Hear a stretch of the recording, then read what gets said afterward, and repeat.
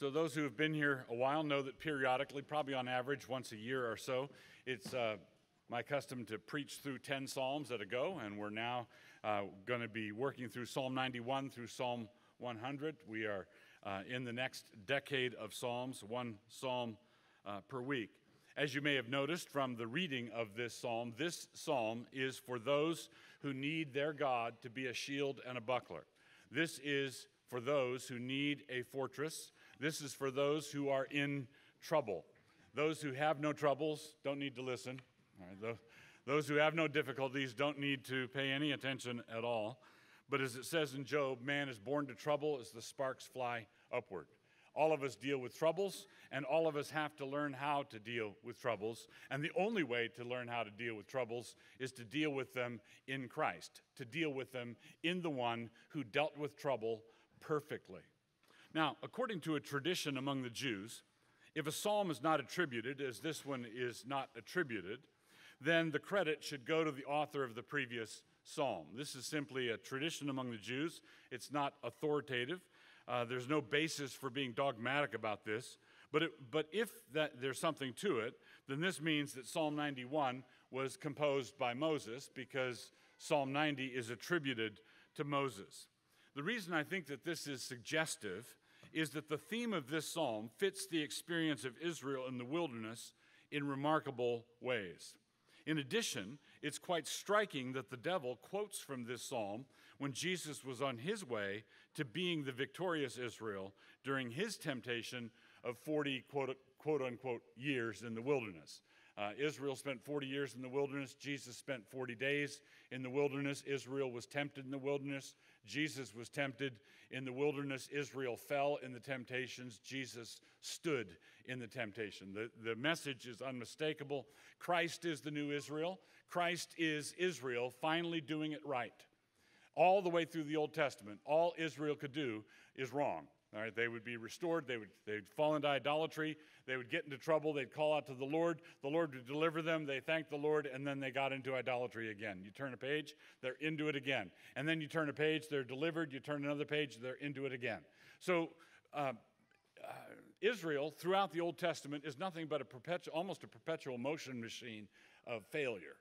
They just keep failing. They stand up, they're delivered, they fall down.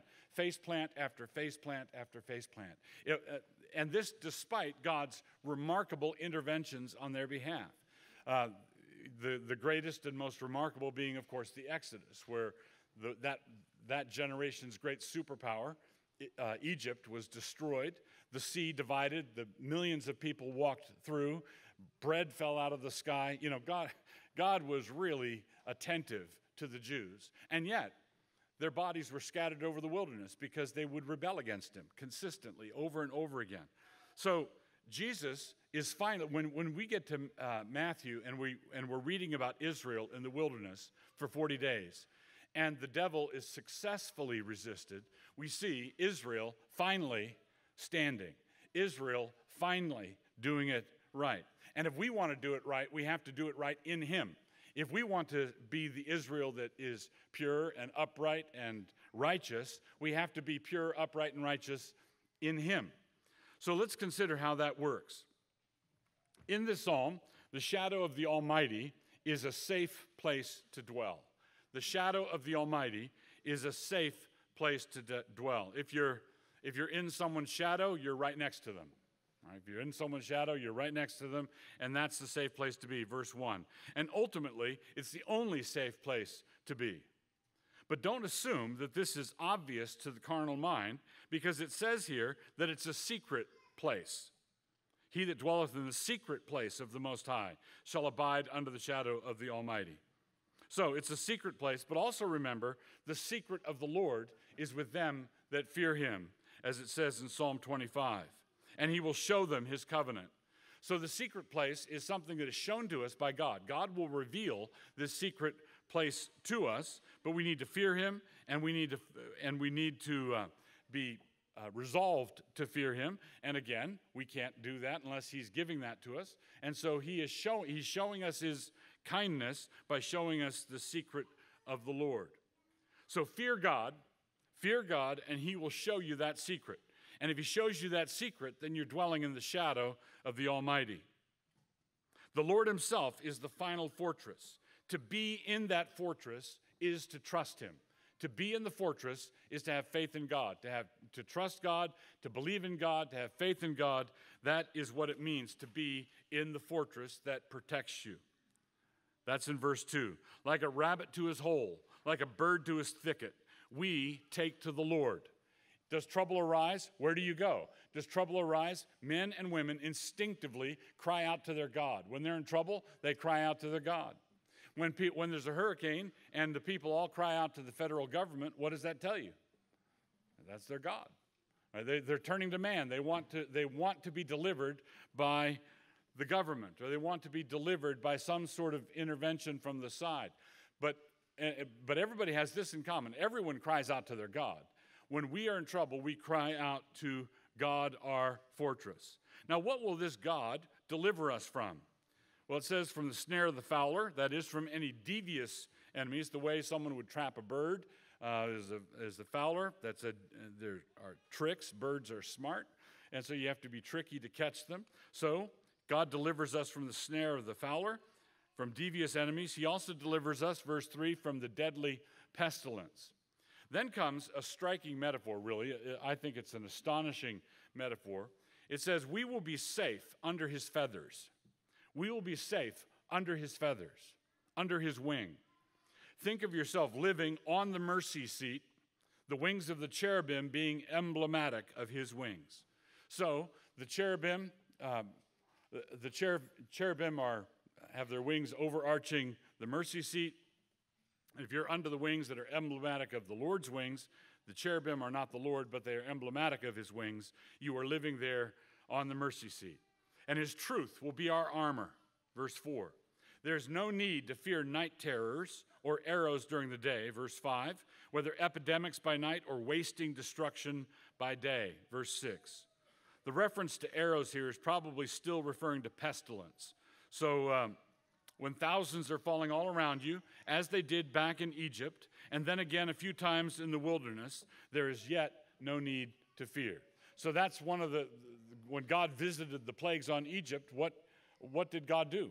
He had Israel in the land of Goshen preserved from all these plagues. They were seeing thousands of people dying. They were seeing Egypt destroyed, but they were protected. They were in that zone of protection. And then you have the same sort of thing happening in the wilderness when the Jews are out in the wilderness and their periodic rebellions or murmurings and stuff. Those who trusted the Lord were preserved and protected during those times. This is this reminds us of that period in history. And we're not talking, like if you look in earlier in the Psalms, you can see instances where thousands falling could be an indication of battle. So you could be protected in battle while thousands may fall. Here, it's thousands falling in a pestilence, and unlike a battle, in a battle you can see the other army. You can see the spears, you can see the chariots, you can see the arrows. But with pestilence, particularly in ancient times, it was no telling where it was going to come from, no telling who it was going to hit, and you just had to walk trusting the Lord. And so, you will see with your own eyes what will happen to the wicked, verse 8. Because you've made the Lord your refuge and place of habitation, the plague cannot touch you, verses 9 and 10. Charles Spurgeon tells a story of there was an outbreak of an epidemic in London during Spurgeon's ministry, and he said it was rare that there was a day without a funeral. Right? It was not like the Black Death. It was not like the thousands falling, but it was remarkable for the 19th century. And Spurgeon was involved with a funeral every day, and he was walking home after one such a funeral, exhausted, beat, just very discouraged. And he walked by a shop, and the shopkeeper, I think it was a chemist's shop, but the shopkeeper had this passage: "You've made the Lord your refuge and place of habitation. The plague cannot touch you." He had a sign up in the window quoting that verse. And Spurgeon stopped and was instantly rejuvenated, encouraged, because the promise is for those who receive it in faith. As God had his saints marked in the book of Ezekiel and in Revelation, you also are marked. Before the judgment falls, God sends out his angels and marks the ones that are not going to be touched by it. That's what it means to be in his fortress. You are marked. You dwell under the protection of the cloud and fire. Now, why is this? Why is this possible? Well, because God will order his angels to protect you in that place. Verses 11 and 12. God will order his angels to protect you there. You will trample lions underfoot, along with adders, young lions, and dragons. Verse 13. So God promises to deliver the one who truly loves him, the one who knows his name. Verse 14. When he calls, his God will answer. Verse 15. God will honor him with long life and will show him his salvation. Verse 16. Now, if we want to claim the promises of God, if we want to trust in the promises of God, walking through a world like this one, we want to do so intelligently and in faith, but we don't want to treat God like as though he were a vending machine. We don't want to name it, claim it, blab it, grab it kind of approach to the promises of God. We can't utilize him. We can't work him. We can't say, okay, I'm trusting you, and now you're obligated to do whatever I demand. He is obligated to do whatever he has promised. He's not obligated to do whatever we cook up as our idea of what he ought to be doing. All right, do you see the difference? But the Bible talks about answers to prayer in very pointed ways. All right, we are given astonishing promises with regard to answers to prayer, with regard to our prayers, and we are given astonishing promises like these about how we are going to be protected when trouble comes. So if we want to know what it looks like, to believe God's promises accurately, fully, and completely, we have to apply the psalm the way we should apply every psalm, and that is to Jesus. Who read this psalm and understood it? Who read this psalm, who memorized this psalm, and understood it perfectly? There is, and that's, of course, the Lord Jesus. All of the psalms find their fulfillment in Jesus. Jesus understands this psalm, right? Jesus gets it. And what happened to him? Well, he was crucified, right? But that was not the end of the story.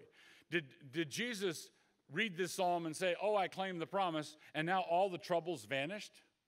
No, right? It wasn't like the sun came out and the clouds broke and it was, rainbows and unicorns. It was not that kind of thing at all. The sky went black.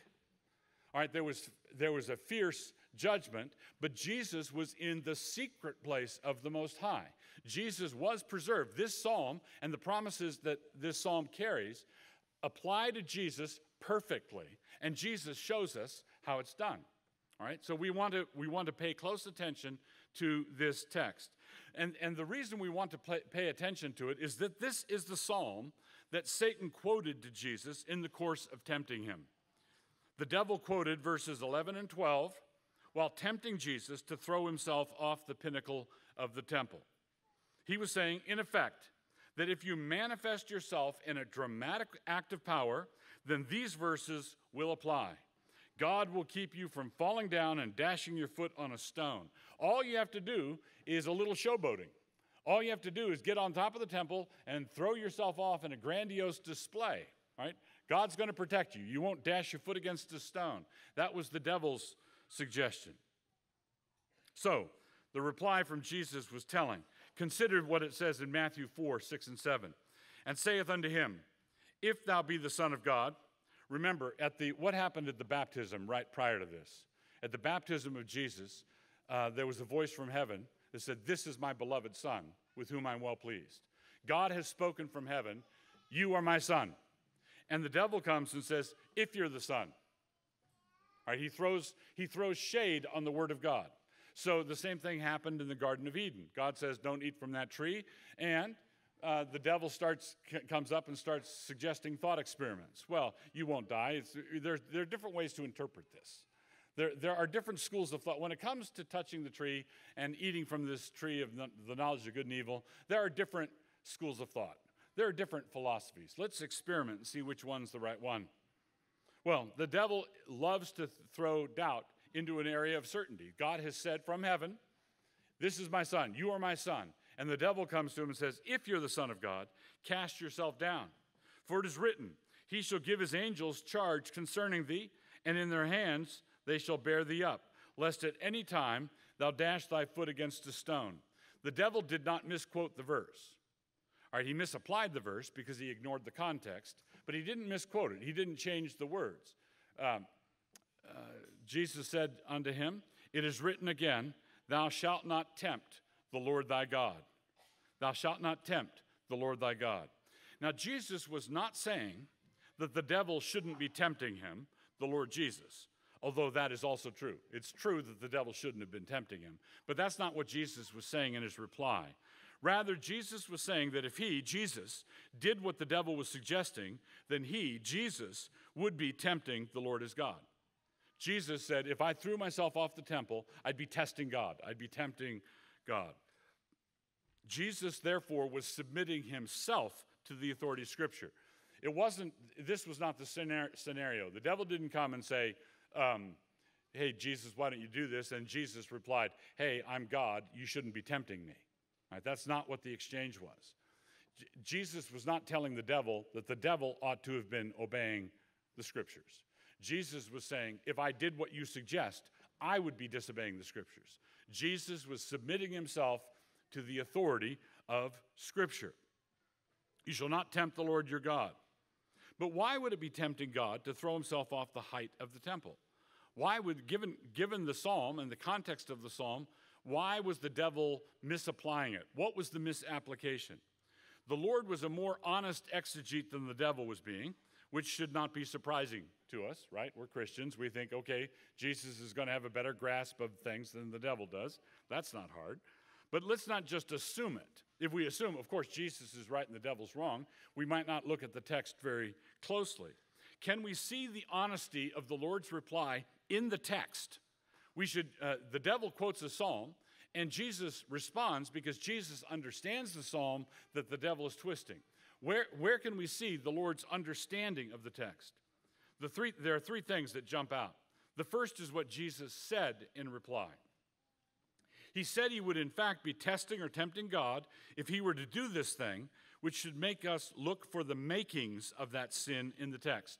What would be the makings of the sin of testing God? If Jesus were to do what the devil suggested, what would be an indication in Psalm 91 that Jesus would be sinning in that respect? And that leads to the second point, which is that the promise was that God's angel would protect him in all his ways, and the context shows that these are the ways that God assigned or appointed. If the Most High is your habitation, there shall no evil befall thee, verses 9 and 10. If the Lord is your comfort, if the Lord is your fortress, if the Lord is the one in whose shadow you're dwelling, it's there that you are protected. It's there that you will not dash your foot against a stone. So it is not the case. The promise was not that one couldn't dash his foot against a stone, whatever it was he might be doing, wherever he might be wandering. This is not something you cannot go anywhere in the world that you want as the whim strikes you. Just make it up as you go along. Then when you get into the inevitable trouble that you always do when you're off by yourself like that, you can't reach in and pull out Psalm 91 and say, oh, God's going to protect me from the consequences of all my folly.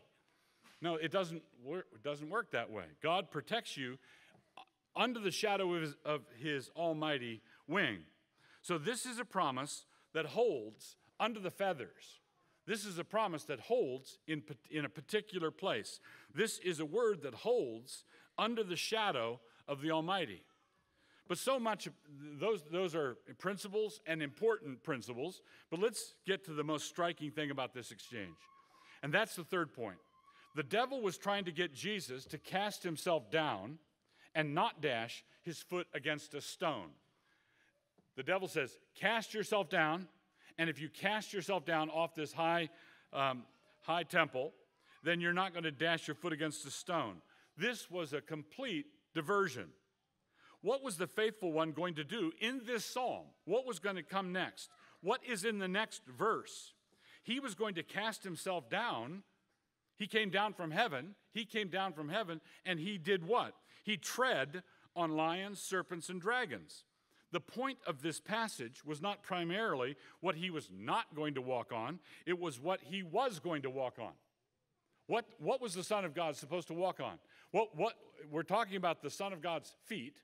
When the devil applies this psalm to Jesus, Jesus doesn't reply, "You're making a basic exegetical mistake because this psalm is not a messianic psalm." No, the devil's right about that. It is a messianic psalm. It is a messianic psalm. It is about Jesus. And it is about the feet of Jesus. That's true.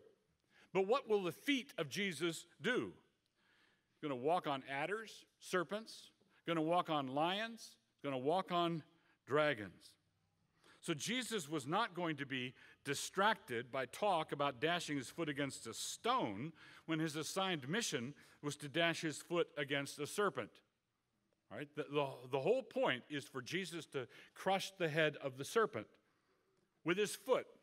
That's the first intimation of the gospel in all of Scripture in Genesis 3:15.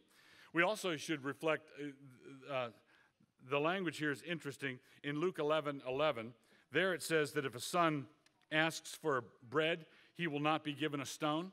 If a son asks for bread, will he be given a stone? And if he asks for a fish, he will not be given a serpent. How much more will God not give a stone instead of a serpent? Right? So Jesus' mission, the mission of the Son of God, was to crush the serpent's head with his foot. Remember that Christ came to earth in fulfillment of the promise that God had made to the serpent in Genesis 3:15.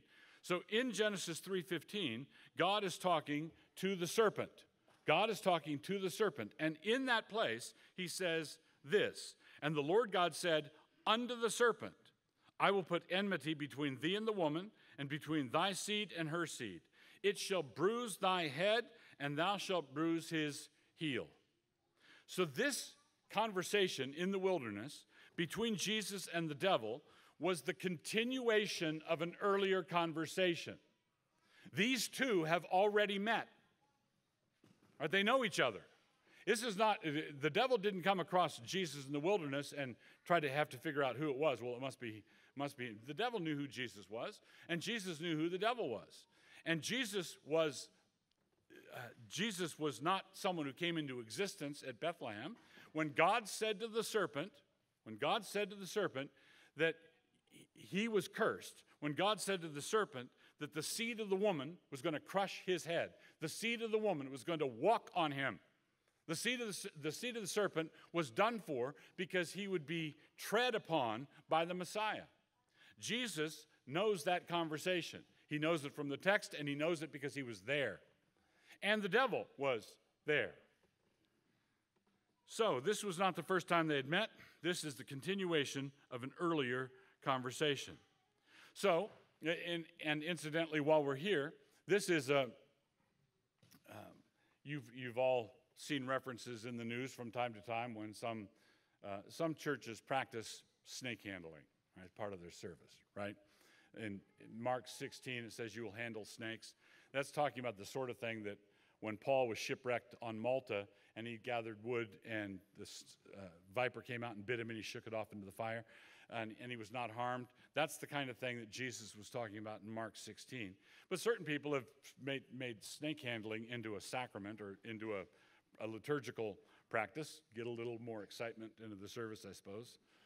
And periodically, some preacher gets bitten by a serpent, and which I just read within the last month. Somebody was bit down in Tennessee. So you say, well, what's that for? What do you do? What's the allure in that? It's the same. This is quite striking because it's the same allure as the temptation to throw yourself off the top of the temple, right? It's showing off, right? The devil says to Jesus on the top of the temple, "Why don't you show off and God will protect you? Why don't you show off and God will protect you? Why don't you show off and God will protect you?" And the snake handling preacher gets up in front and says, "I'm going to show off. I'm going to take out a rattler. I'm going to show off." All right? Is he doing this because he wants everybody to know how humble he is? No, he wants everybody seeing him up there front handling a poisonous snake. What is that? That is to throw yourself off the temple. It's to miss the whole point. It's to miss everything about it. There's more to it. So Christ is the only one who ever fulfilled the terms of this psalm. Christ is the only one who ever obeyed this psalm perfectly. He's the only one who could, without any reservation, say, my God, verse 2. And he says this even from the cross. My God, why have you forsaken me? It's still my God. He was the faithful Son who had made the Most High his true habitation, verse 9. He had set his love upon his Father, verse 14. He knew the name of God, also verse 14. And so God promised to deliver him, verse 15. And the long life promised was in fact given through the power of an indestructible life, verse 16. And Jesus displayed his understanding of all of this in the wilderness while being tempted and on our behalf. So everything that Jesus did is credited to us. It's not just Jesus dying on the cross that takes care of our sin. It's Jesus is supplying what our sin displaced. When we're sinning, there are two things going on. When we sin, we're doing something that needs to be paid for, but we're also doing something instead of the thing we should have been doing. Whenever you've got opportunity, all sin involves opportunity costs. All sin involves doing the wrong thing and displacing the right thing. Right? When you're off chasing sin, you're doing the wrong thing, but there were also things that you ought to have been doing during that time that you didn't do. And Jesus gives you that as well. Jesus not only takes the penalty for the things that you do wrong, Jesus also lives out a perfect life, and that perfect life is also credited to you. You have lived a perfect life in Jesus Christ. You have paid for all your sins in Jesus Christ. You have died in Jesus Christ. You have lived in Jesus Christ. You have lived in Jesus Christ. You've been raised from the dead in Jesus Christ. All of it is from Jesus. And so Jesus resisting temptation in the wilderness is your blessing. Jesus resisted. Jesus resisted, and you can claim that. You can resist in him. You can learn how to resist in him. But it's not just about Jesus detached from us over there somehow. Those of us who believe in Christ have found that he who found the secret place is the secret place. Did Jesus find that secret place that this psalm talks about? Yes. Jesus found the secret place, and he is that secret place. He who dwelt in the habitation of God is the habitation of God. He who knows the name of God is the name of God. When you've seen Jesus, you've seen the Father. When you look to Jesus, you're looking to the Father. So we are privileged to take refuge in him, and in him, every last one of these promises is yours as well. Every promise in Scripture is yours in Christ. Consider how Paul puts it in 2 Corinthians 1, 19 and 20. For the Son of God, Jesus Christ, who was preached among you by us, even by me and Silvanus and Timotheus, was not yea and nay, but in him was yea. Jesus is no yes and no. In Jesus Christ, all of it is yes. The Jesus who is preached to you, Paul says, for the Son of God, Jesus Christ, who is preached among you. So the Jesus who's being preached this morning in your hearing, the Jesus that is being preached to you is nothing but yes. In him is not yes and no. It's nothing but yes. And listen to what Paul says after this. For all the promises of God in him are yea, and in him amen, unto the glory of God by us. Let me read that again. For all the promises of God, that includes Psalm 91, all the promises of God in him are yea, and in him amen. Amen is it's not just an agreement, it has the force of an oath. So, all the promises of God in him are yes, and all the promises of God in him are amen. Let it be. Let it be so, sealed with the name of God. That's what amen means. In Jesus' name, amen. It seals it with the force of an oath. And in him, amen, unto the glory of God. And then the last two glorious words are by us. So these promises have to be manifested somewhere in ordinary, regular lives, in the lives of ordinary people. It's not just fulfilled in Jesus 2,000 years ago, and then we say, isn't that admirable? If Jesus simply did these things that God approved of 2,000 years ago, then Jesus is our hero, but not our Savior. We need a Savior.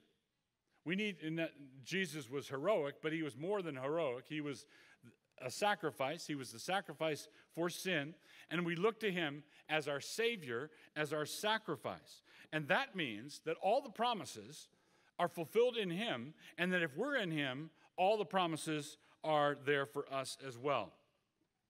So then, for you, standing off by yourself in your own name, we have to say that not one of these glorious promises found in Scripture is in any way your possession.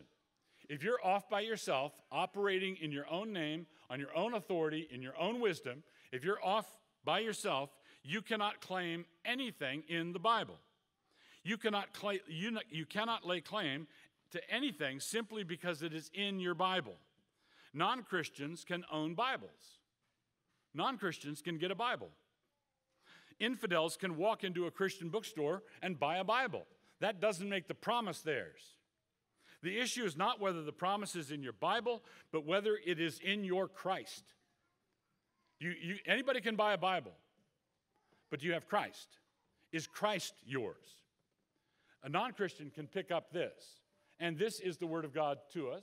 We are not disparaging the Bible, but having a Bible in your hand is not the same thing as having Christ. So, it's not whether the promise is in your Bible, but whether it is in your Christ, to whom the Bible bears faithful witness. Remember, Jesus rebukes the Pharisees by saying, you search the Scriptures because you think that it is them, in them you have eternal life. He says, it is they that bear witness to me. So the Bible is not a mural at which we stare. The Bible is a window through which we see. We are to look through Scripture to the Christ in, through, and behind it. We are to see through the Scriptures to Christ himself. We are not to look at the Word as a substitute for Jesus. This is not a paper Jesus. This is the Word of God that reveals Jesus. When the Spirit is at work, you encounter Christ through the Word. You don't encounter just paper and ink. If it's just paper and ink, then that's the kind of knowledge that a Pharisee can have. That's the kind of knowledge that a skeptic can have. That's the kind of knowledge that an infidel can have. But you can't have Christ and be an infidel. You can't have Christ and be a skeptic. You can't have Christ and be an unbeliever. If you are Christ's, if you belong to Christ, if you have surrendered to him, then Christ is also yours. All right, if you are Christ's, then Christ is yours. Remember what Paul said earlier. All the promises of God in him are yea and amen, to the glory of God by us. And if Christ is yours, what follows? If Christ is yours, what follows from this? All the promises follow. All the promises follow, including these. Luke 10:19. Behold, I give you power to tread on serpents and scorpions, and over all the power of the enemy, and nothing shall by any means hurt you. Jesus says, I give you power. Now, that's in a non-believer's Bible. Luke 10:19 is in a non-believer's Bible. But you need to have that promise in Christ. I give you power, Jesus says, to walk on serpents, to tread on serpents and scorpions, because that's what Psalm 91 is talking about, right? And then in Romans 16:20, Paul refers to the passage we indicated earlier, Genesis 3:15. What does Paul say? And the God of peace shall bruise Satan under your feet shortly. The grace of our Lord Jesus Christ be with you. Amen. So Paul is talking to the Roman church, and he says to the Roman church, the promise that the seed of the woman would walk on the serpent, would crush the head of the serpent, that promise is not just fulfilled in Jesus in isolation, separated from his people. What Jesus goes through, his people who are in him go through. What Jesus does, his people in him do. What Jesus achieves, his people in him achieve. And if Jesus crushes the head of the serpent with his foot, we are his body, we are his feet. If Jesus crushes the head of the serpent which he did at the cross, he also configures history in such a way that we keep duplicating. This sort of thing plays out over and over again. And so we find ourselves doing the same thing. The God of peace shall bruise Satan under your feet shortly. That tells us that Satan was there in the garden. That tells us in Revelation, it says that the devil, that ancient serpent, that ancient dragon. In Psalm 91, we walk on serpents, we walk on lions. The devil is a roaring lion, seeking whom he may devour. We walk on snakes, we walk on lions, we walk on dragons. We walk on them all, but only in Jesus, only in Christ. And how do we function there? Only by faith. It's only by faith that we're in Christ, and by faith in Christ, he overcomes. And so, remember that all the promises are yea and amen, as Paul says. But this is all, what's the delivery mechanism? Faith comes by hearing, and hearing by the word of God. This Jesus who was preached among you, Paul says. This is the proclamation of Christ, the proclamation of Jesus, is what brings the faith comes by hearing, and hearing by the word of God. So the authority of Jesus Christ is preached, it's declared, you hear, you believe. And when you believe, you're in the fortress. When you believe, you're behind the shield. When you believe, the shield and buckler protect you. When you believe, you're under the shadow of the Almighty. And you cannot be touched. You cannot be touched if you're in the Father's hand. It's not possible. And you say, well, Jesus was touched, and he rose from the dead. He didn't say that you can't. It doesn't say that you burst into this happy land where there are no troubles. It means that you are in a place where by faith in God, you are able to see realities that no one around you can see. And this is the peace that passes understanding that Paul talks about in Philippians. The peace that passes understanding enables you to, as Stonewall Jackson once said, to feel as safe in battle as I do in bed. To feel as safe in battle as I do in bed. Until God's appointed day for me is up. All right, until God's assigned day, says in Psalms, our days are numbered, before one of them comes to be. Before your assigned time to go comes, you, my friend, are immortal. You cannot be touched. Not a hair of your head can fall from your head apart from the will of the Father. If God oversees, a sparrow can't fall to the ground apart from the will of the Father, how much more is he going to take care of you? All right, all of this is absolutely secure. You are in the Father's hand. No one can take them out of my Father's hand, Jesus says. And so, this is all declared to you. The God who does this is Jesus Christ, risen from the dead. The God who does this is Jesus Christ, the visible image of the invisible Father. He is preached to you.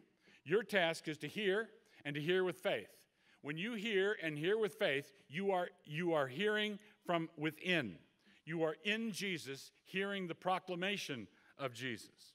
And so, we preach Jesus to you, and we preach Jesus to you so that you might be found in him, and so that you might rejoice in him, and exult in him, and find eternal happiness in him, and for the glory of his great name, become a race of snake walkers in him. Is the devil a roaring lion, seeking whom he may devour? You are invited, you are summoned, you are required to walk right over him. This is what living faith in a living Christ will do. It's what a living faith in a living Christ necessarily does. It's the only thing that a living faith in a living Christ can do. It can't do anything else. And it doesn't do it by bragging. It doesn't do it by climbing up to the highest pinnacle of the temple. It doesn't do it by inviting everybody all around you to look at me as I do this great thing. It does it by simply doing your business, loving your God, worshiping him, doing your duty in your family, doing what's set before you, loving your neighbor, just walking through the ordinary course of your daily life. And then when God privileges it and you turn around and look back at your life, you see a trail of dead snakes. And that's what you want your life to be, a trail of dead snakes that you walked over, not because you were bragging, not because you were like one of those coal walkers who was showing off. You want to walk on serpents because this is how God governs the world. This is how God directs human history. We are always tempted to think, oh, the devil has so much power. Oh, the snakes have so much. No. Simple, humble, trusting faith in Jesus Christ conquers everything. What is it? What is it, John says, that overcomes the world? What is it that overcomes the world? Is it not our faith? Not our faith in faith, but our faith in Christ, our faith in Jesus. Our faith in Jesus means we're in Jesus, and when we're in Jesus, all the carnage that's done to the kingdom of the evil one is what he does, and he permits us, invites us, summons us to partake in that victory together with him. Our Father and God, we thank you for your goodness to us. We thank you for your word. I pray, Father, that you would bless us as we seek out ways to apply what we've heard. And Father, I pray that as we do, you would remember the words that we pray back to you, that Jesus taught us to pray, saying, Jesus says that we celebrate this meal in remembrance of him. But this is not the first time in redemptive history that God gave something to his people for remembrance. After the flood, remember, God put the rainbow in the sky as a memorial. At the Exodus, God gave the Passover to Israel so they would remember that they had been slaves in Egypt. God gave the sacrifices to Israel as memorials so they would regularly remember that God took away their sins. Even the high priest wore a breastplate of precious stones, and the names of the 12 tribes of Israel were written on the stones, it says, as memorials. But one of the important themes that emerges in many of the memorials in Scripture is the theme of God's remembrance of us. Not only do the signs remind us that we are God's people, they are also said to be reminders for God that we are his people. Genesis says that God will see the rainbow and remember his covenant. In the Passover, God saw the blood on the doors of the faithful Israelites and passed over their homes and spared the firstborn and brought Israel out of Egypt. Scripture says that when the sacrifices were offered, God smelled the aroma and remembered his covenant and mercy with Israel. And likewise, it says that when the high priest ministered before the Lord, bearing the names of the tribes of Israel on his breastplate, God would see the names of the tribes and remember them. Of course, in a strict sense, God never forgets and does not need to be reminded of anything. But God does not change in any way. But God has determined to be for us in time and in history. And in his providence, our prayers and worship are truly part of how God has determined to act in history. And in this sense, he is pleased to remember us in his favor. All of this is taken up into this memorial meal. We take and eat and drink and remember and believe. But by his infinite wisdom and mercy, when we take and eat and drink and remember him, he delights to remember us. He remembers us in our weakness. He remembers us and he visits us. He is not far off. He is near to all who call upon him in truth. So come and welcome to Jesus Christ. In the night in which Jesus was betrayed, he took bread and he gave thanks. So let's pray together. The charge is simple. The charge is fix your eyes on Jesus. Fix your eyes on Jesus. Not on the serpents, not on the lions, not on the wind, not on the waves, not on your mom or your dad, your brother, your sister, your spouse. Fix your eyes on Jesus. If you fix your eyes on Jesus, you are safe under his wings. Now receive with believing hearts your God's blessing. Now to him who is able to keep you from stumbling and to present you faultless before the presence of his glory with exceeding joy, to God our Savior, who alone is wise, be glory, majesty, dominion, and power, both now and forever. And amen.